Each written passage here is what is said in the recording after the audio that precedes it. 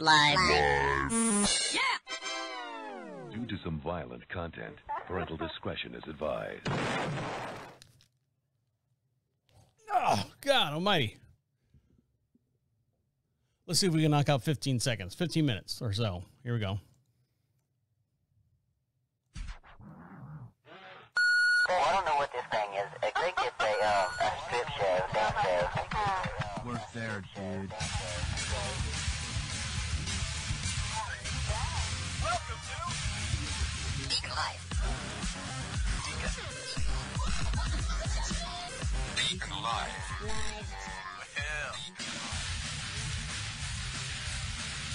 Welcome back, guys. On today's show, what is with the couch that I'm sitting on? And Tesla spots a ghost. And also, people will buy the weirdest things. And also, what I've learned about a moving sale here in the last 2 weeks or so. Hey, guys, how are you? How are things? How are things going? Welcome back. Are you doing okay? Are you doing all right is what I worry about the most there. Are you doing okay? Well, here I am, day 14. Yep, day 14 here in beautiful Claremont, Florida. I'm sitting here. We're doing my moving sale. For those of you who don't know, my mom passed away last month. My dad went into the hospital right after that, came out of the hospital. Now we're packing up the stuff, everything that we won, and we're going to bring up to Charlotte, North Carolina, and actually Marshville, which is a beautiful town just outside of Charlotte, North Carolina, is where we normally broadcast. So right now I'm in Claremont, Florida, just outside of Orlando, Florida. And I'm sitting here and we've boxed up everything that we're going to take with us, you know, actually use when we get up to Marshville. And the stuff that I have left over, we've been doing a quote unquote moving sale. So this is day 14 and I'm bouncing back and forth here because I'm sitting on this couch, and I'll get into the couch here later on the show. And my dad's running around doing errands and stuff. So I'm left here in the house with the doors wide open, and we're still selling stuff here. So if I have to stop and someone comes in to buy some stuff, this is the last day of this moving sale. I'm so over this sale. And I actually bought my dad some matching t-shirts and stuff that kind of describe what we're going through here. And you can see that later on when we get back up to Marshall. So here we are, day 14. The sale is going well. I know you guys are all worried about it. My dad is so ready to get out of Orlando, out of Florida itself, and start his new life up in Charlotte with us, or Marshville. And he should, you know, this house brings a lot of memories, and, you know, they've been in this house for 20 something years. They've been married together 53 years. And so it's time to, you know, I don't want to say put the past behind you, because, you know, you never forget your loved ones and stuff. But the house itself, there's just a lot of heartbreak and memory in this house. And it got to a point, you know, I'm like, Dad, I need you to, he'd come up and say, what can I help you with? I'm like, well, I need you to go through all this paperwork or all this closet and stuff. And he would get into the closet or whatever it was, the assignment that I gave him.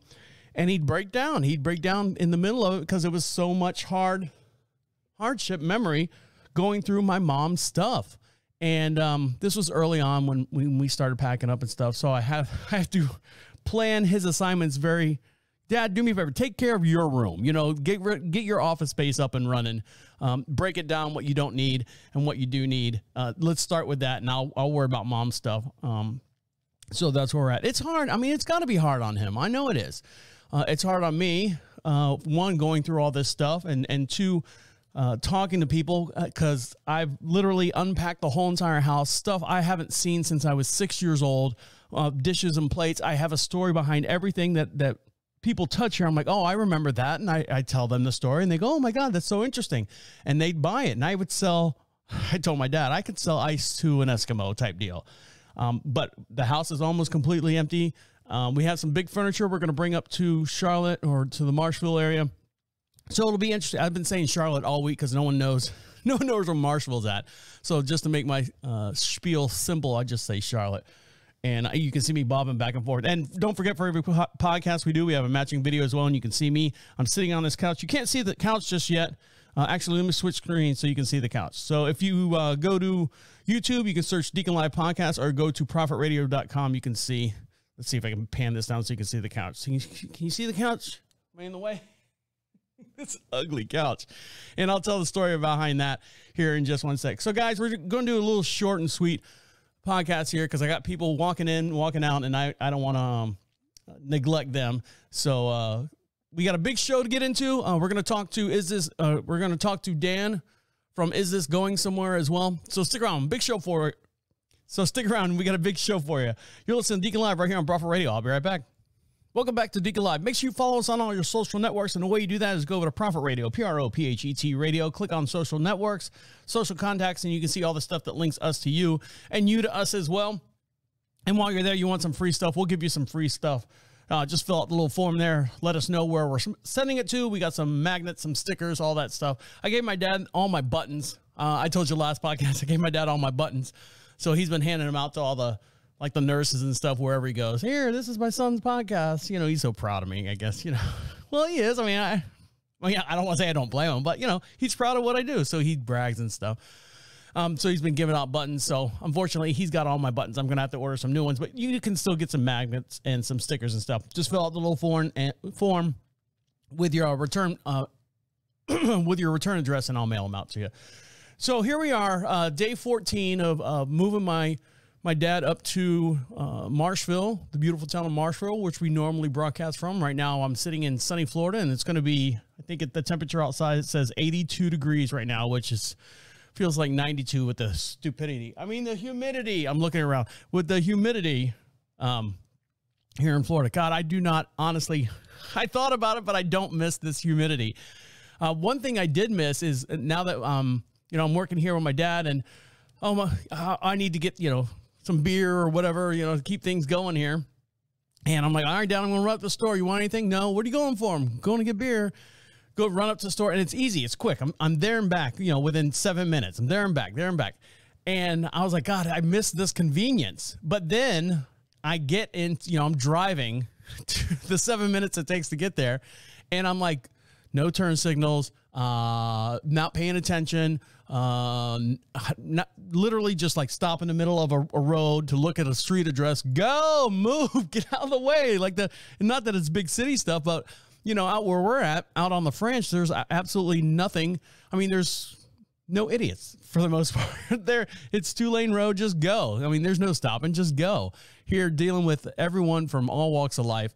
I don't miss that. So I kind of go, you know, good with the bad. It's convenient to go run to the store if you forget like a stick of butter or a gallon of milk or something like that. But the inconvenience, my tolerance has grown high. My patience has gone low as far as dealing with the drivers here. Now, we are still in the middle of a sale. So if you hear me pop up, I'm looking around to make sure, checking the entrances. I'm literally looking into a mirror that's reflecting the front door so I can see people walking in. And I got the garage door over to my left-hand side. I can see shadows on the wall if someone comes walking in. So I might have to bump up here or jump up here to help them when they come in. But people, we've probably had close to 400 some odd people walk through these doors in the last 6 days or so, just, you know, buying stuff. And you got to watch these people. And I was not really worried about people stealing something. If they were going to steal something, good, fine. Nothing of value. All the valuable stuff is put in one location or in a central location so you can see it. But the stuff that's not really too valuable, you really don't care if it walks out, you know, you're going to give it away anyways, is on the outskirts of the garage sale or the house sale because they're physically walking in the house doing this. So in the process of them actually walking in the house doing stuff, we're living here too. You know, I've got pans on the stove from leftover from breakfast. So there's like egg residue in there when you make scrambled eggs. My dad's coffee pots over there. And every time he makes coffee, there are coffee grounds on the counter. So you can tell that it's not really for sale. I mean, we are using it. And my dad's got Mylanta or some kind of laxative because of his pills that he takes. He gets kind of bogged up. So he drinks that. Mixes it with grape juice. So, you know, there's all these different things. And if you're not watching it, some of the people that come in, I saw some lady walking around with my thing of Tums in her hand. I'm like, what are you doing with those? And she's like, I'm buying them. It's a movie sale. Are these for sale? I said, it's a half empty thing of Tums. Do you want that? Yes, I want it. I'm like, no, put them back on the counter. Those are mine. Ah, I thought everything was for sale. No. And another lady looking at the coffee maker, literally, I mean, and it's disgusting. There's dried coffee all over the damn thing. And the lady pulls the craft out and she's inspecting it, like opens the top up, looks it down inside, puts the top back. I'm like, what are you doing? How much is the coffee? I said, that is not for sale. I said, the coffee is still warm inside of that. Ow. people watching them and just watching them walk around. And then you throw stuff out on the table. You got like a miscellaneous table. You try to keep everything together. All the housewares and decorative stuff in one section, all your books and electronics in another section, all your dishes and cookware and crockeryware in another section, and then like your big furniture in another section. You know, just kind of keep it all together so they know what they're getting into. And you put some stuff on the table and you're like, no one's going to buy this. Who's going to buy this stupid thing? Oh my God. You turn around. They have that thing that you said no one's going to buy in their hand. You're like, really? I've been looking for this. I'm like, okay, it's all yours there, dear. You can have it. How much is it? And you just look at them and go, man, $1? I'll take it. And then the stuff you think is gold, this is not going to last a day. It's still sitting here.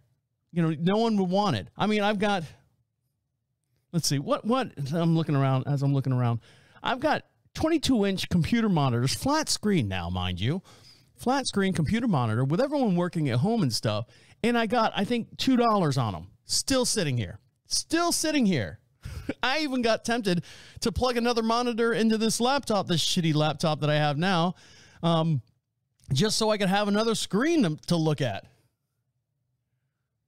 So, I mean, the thing that you would think would move the quickest sits, and the stuff that you think is just shit, it sells. So there you go. People will buy. You never know what people's tastes are. And I've learned a lot from a lot of different people here, and I'll dive into that when we come back. We're going to talk to IT Dan here in just one sec. Stick around. You're listening to Deacon Live right here on Proper Radio. I'll be right back.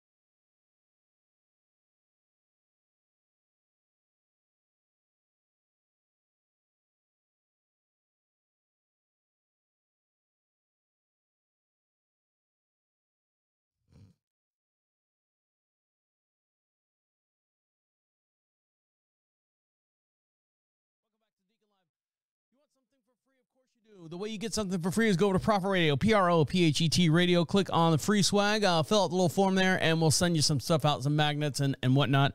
And we just need a return address just to say thank you for listening to us and downloading us and doing all the stuff that links us to you and makes us good friends and stuff. Right now, we're going to go to the phones and find out what's going on with IT Dan. No, I don't like that. I'm going to start that one over. Because I can't edit. Oh, I can't edit it now. Sorry. I can do that. Never mind. I'm doing a lot of things. I'm doing a lot of things in different directions. Welcome back to Deacon Live. You want something for free? Well, we will send you out something for free. Go over to Prophet Radio, Prophet Radio. Click on free swag. Fill out the little form there so we have a return address and we can mail some stuff out to you. Just a little thing to say thank you for listening to us. Now, we're going to find out what's going on with IT Dan with Is This Going Somewhere?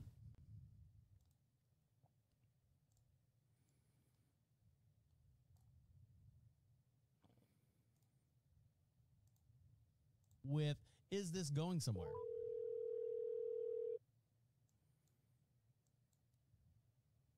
Come on, Travis. How are you? Dan, are you there? Yes, I'm here. Okay, good. Sorry, I didn't have my headphones on. You answered the phone too quickly. Yes, I. All right, Dan. Anything else, or I'll let you go? No, just hopefully sell all your stuff so you can come back home. All right, I'll hurry home and you can meet my dad for the first time. Yes, and say hi to your dad for me. I will do. All right, Dan. Thank you. Take care. All right, bye. Bye.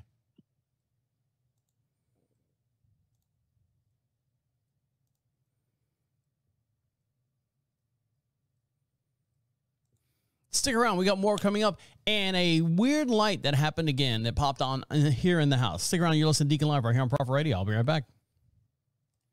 Welcome back to Deacon Live. Make sure you follow us on all your social networks, and the way you do that is go to Prophet Radio, Prophet Radio, and while you're there, for every podcast we do, I have a matching video as well. You can see me stressed behind the camera here as the computer took a dump on me, and I'm trying for the last half hour, which is in real time. You guys won't see it or hear it. My laptop took a dump on me, so I lost all the audio, and I'm sitting here struggling, trying to get everything back together. And then by happenstance, I looked and hit play, and the audio's there. I just can't see all the peaks. So the first couple segments of this podcast is a little rough. It's my normal pace, but not the normal pace that you have grown to love here on Deacon Live. Now, we love you guys as well. And as you know, we're sitting here.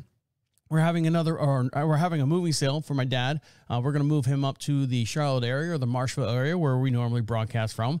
But during this time, a lot of people have been coming in here and sharing their experiences as far as people will tell you a lot of shit about stuff you really don't care about. Every time someone come in, first question, so you moving? Yes, it's a moving sale. Second question, where are you moving to? Tell them the spiel. Third question, why are you moving or whatever, or something like that? Are you taking all this or some other question? And then they got a story. Everyone's got a story. So as, you get to talking to them and, and my mother passed away and we still have a garage full of stuff, and my father passed away and we just gave all our stuff, and you need to donate and give your stuff and this stuff and charity this and Salvation Army this and Coalition for the Homeless this, just donate your stuff. Okay, got it. Fine. We know. I'm 50 years old. I've been on this planet long enough to know, really? I can actually give this stuff away to people? And you're just sitting there, oh, you know what? If you want me to give this away, you take this over there to them, because I'm not. I'm sorry. I've got a lot of shit going on. I don't have time to box everything up real nice and neat with a bow on it and take it somewhere else for them to sell or do whatever. Oh, I know that's heartless. But no, a lot of times you're just on a time schedule. And our time schedule ends this Friday, and we need to be done. We need to be packed up. We need to be out of this house. I don't have time for an extra day to load up another truck and take it somewhere. And then maybe I dump it, they dump it. I'm not doing that. If they want this stuff bad enough, ready? Hear me out. Now, I know there's the AM vets or something like that. They actually send guys out and they'll pick the stuff up and throw it in the back of their truck. But they have a group of guys that do that. Do they do that with Salvation Army? I don't know. Probably they do, but I don't have time to sit here and wait for them on their schedule to come by and pick this up. They need to make it a little bit more convenient. Like, if I put everything out on the curb, will you come get it? Yes, as the neighbors go by and all the Fred Sanfords in this world will drive up and down the street, and yes, they will take it for you and do something with it. But you learn and listen to everyone's, I don't want to say, I'm not a therapist, as you guys may tell by now. I'm not a therapist. I don't mind listening to your story, but if we've just met for the first time, I can understand normal chit chat. You know, where are you moving to? Oh, that's great. Beautiful country. Love it here. I don't need to know that you've lived in this area for 15 years and 17 years and your mother passed away and you got a garage full of this and you don't know what to do with it. But yet you're in my house buying my stuff. You're in my house buying the stuff that you're complaining about that's sitting in your garage at home. So, I mean, pick your priorities, get things straight. Some people, when you say, all right, here we go. When you say that I still have stuff in my garage from my mom, my dad, whatever the case may be, aunt, uncle who passed away, and I still can't get rid of it, and you're in my moving sale, you know what I hear? I'm a hoarder. I am a hoarder. That's what I hear. You know, you would think my mom was a hoarder, but she wasn't that bad. She hoarded receipts. That's the only thing that she was guilty of. Hoarding receipts from 1997 all the way up until present time. And where'd those go? Right in the garbage. You know, shred them, garbage, gone. They're gone.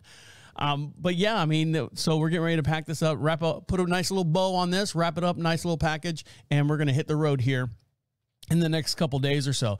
Now, I told you the story about walking into my bedroom and the light was blinking on and off, and in the middle of the night, the light came on. I asked my dad if that's ever happened before, and he said, no, I've never heard of that before. And the other night, my dad comes out. He's working in his office. As he's standing behind my shoulder, he's eavesdropping. What do you want? I'm getting ready to tell a story about you. You want to hear it? Is someone at the... I got a mirror right here. See that mirror? So I can watch the door out of the corner of my eye. I know.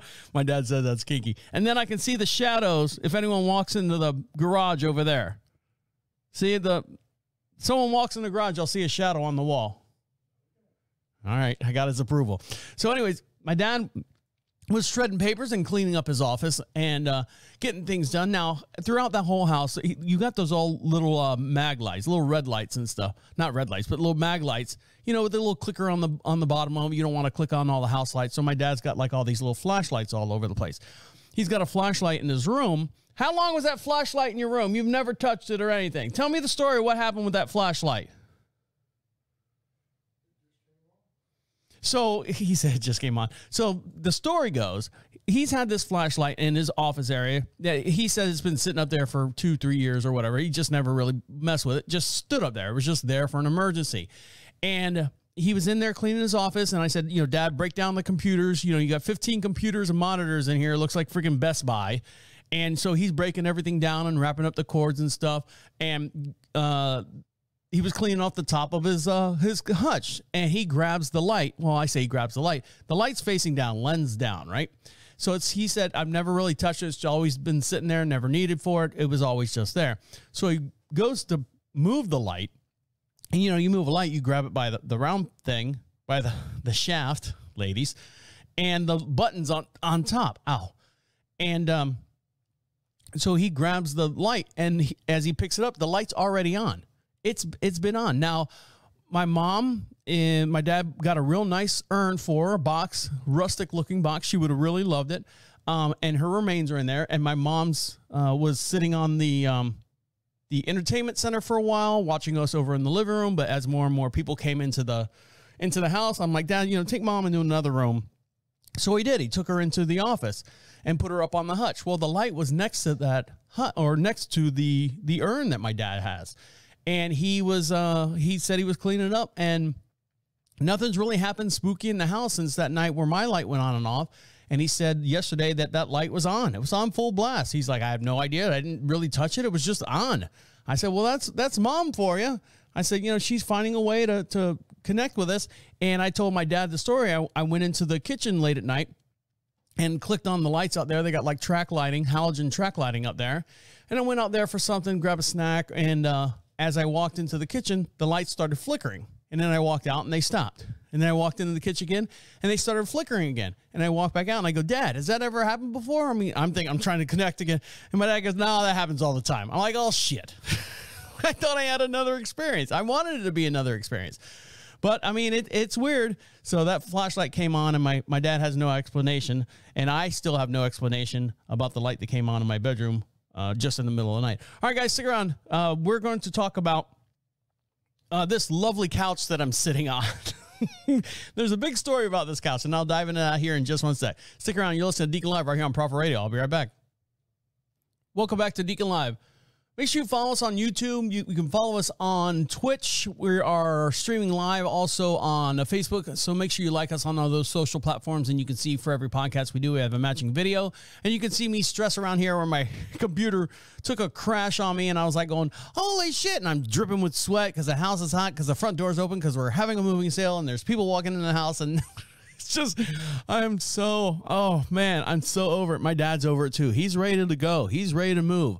We are broadcasting right now, currently just outside of Orlando, Florida, in a beautiful little town called Claremont, Florida. The rolling hills of Claremont, Florida. Used to be orange groves at one time. We had a bad couple years, canker sores, or a whole bunch of disease and stuff where the oranges chopped them all down, put homes. Why not? Let's move some people out there on the rolling hills of Claremont, even though it's 45 minutes outside of Orlando. Someone will move out there. Yeah, and we did. My mom and dad did, and that's where we're at right now. Packing them up, loading up the stuff. I've got the pod full. Well, that's going to join us here, probably show up at the house in about 2 weeks. We're going to load up the rest of this stuff into a U-Haul truck, which should be fun. And my dad's going to drive. My dad's going to be 76 here in the next couple months.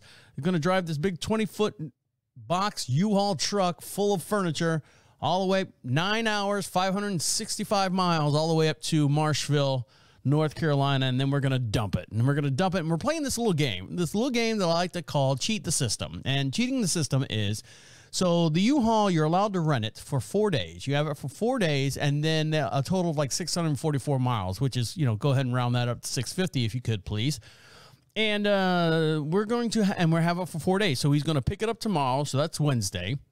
I know I'm doing the show a day early because tomorrow's a busy day, as I'm getting ready to explain. So he's going to pick it up on Wednesday morning. We're going to start loading it. It's going to take a good 2 days to get everything out of the house that my dad wants into this U-Haul. And then we're going to hit the road on Friday. Friday, we're going to hit the road, drive 9 hours all the way there. And then Saturday morning, technically, we'd have to have it returned to the place in Marshville, but the place in Marshville closes at noon. It didn't say what time we had to have it back, just had to have it back on the 4th day. So if they're closed at noon and closed on Sunday as well, how will they know when we bring it back? So, I don't know, look at the draw. Maybe they got cameras. I don't know how they work this thing, but I'm calling it Cheat the System. So we're going to see if we can skimmy out one more extra day so we can get the box truck unloaded between myself, my wife, and my dad. So that's how we're going to cheat the system. Now, let me show you, for those of you watching us on the YouTube video, hold on a second. I got to move the microphone, and I got to pick up the camera. See this camera right here? See this couch that I'm sitting on? I know I got stuff all over it. Look at it. It's a sleeper sofa. Yeah, I loathe this couch. And when I say, I put the camera back right? Hopefully I put it back right. You can see the flashing red light to let my dad know that I'm recording. I know it gets kind of annoying. I'll put it over here. And you can see some of the furniture in the background. Like, look at this. I don't know how the people on the news do this with the screen, reverse screen. You're looking at yourself. Left is right, up is down. That right there, that lamp, $10. That picture on the wall right there, $10. This chest of drawers, solid wood, $100. I mean, it's expensive stuff. We're going to bring it up to North Carolina. You can see it over my shoulder there. But this couch right here, let me tell you a little story about this couch. And I'll wrap up the show and let you guys get back to what you got to do. So this couch right here. So I bought my first house when I was 20 years old. My room, being a boy, teenage boy in Orlando, Florida, I was big into skateboarding and big into all the stuff that boys do, when they're high school, music mostly. So your room is your sanctuary. It's your, sanitarium type thing. And, So I decorated the walls. My mom had real nice wallpaper in there, and I was like, no, boy stuff. All pinned and stapled and taped and glued and painted and did all this stuff on the walls and basically just made it a teenage boy's room. And that was my expression for who I was, and that was my little area. So now I buy my house and I move out, and well, I went to work after buying my house, and I got home and my parents had already moved everything out of my house, or out of my room into my house. You know, here it is. See you later. Get out. Here's your clothes. Here's your stereo. See you later. I was like, all right. That's kind of weird, but thank you. Appreciate it. And I actually had friends that were spending the night, and they were there when my mom and dad got there and helped them unload everything while I'm at work, you know, help them unload and set everything up nice for me, you know, instead of just throwing it on the floor. That's what they did. So my mom always wanted to have her own little sitting area, her own little work area, her own little sewing area. So what she ended up doing was she painted the whole room like a light sage and mauve. Mauve was the color, mauve, like a brown, pink, red or something. It's, I don't know, mauve. You know what mauve is. And the one piece of furniture that she had in there was this couch. And this couch, I went back to visit my mom, a couple weeks later after moving in, and I got a little break. I could go stop by and see mom and dad. And I looked in my bedroom, and my bedroom was not my bedroom anymore. It was, it looked like a girl's room. It looked like a little girl's room. And this couch was in there, and this hideous couch, probably never been sat on before, never been used. It's a sleeper sofa, which means you wake up in the morning, you wish you were dead. You wish, no, I guess this couch is pretty comfortable. But the couch itself is a sleeper sofa. Nobody has those anymore, or do they? I don't know. I've never seen them like advertised. Come on down, buy yourself a sleeper sofa. So anyways, so every time I see this couch, I look at this couch, it just reminds me of the actual day when I moved out. My mom just completely erased me out of that room completely. 100%. I did not exist. There's no remnants of me in that room. There's no memory of me in that room, anything at all, except for there was a hole in the wall, a little divot that I accidentally hit something with it. That's still there. But for the most part, she just basically erased me out of that room completely. And this couch took my place. And I look at it and I loathe it.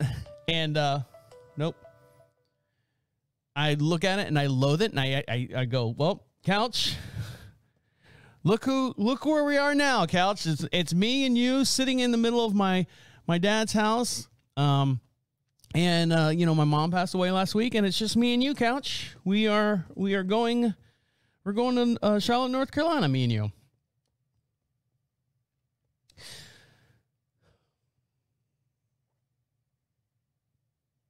This couch. All right, guys.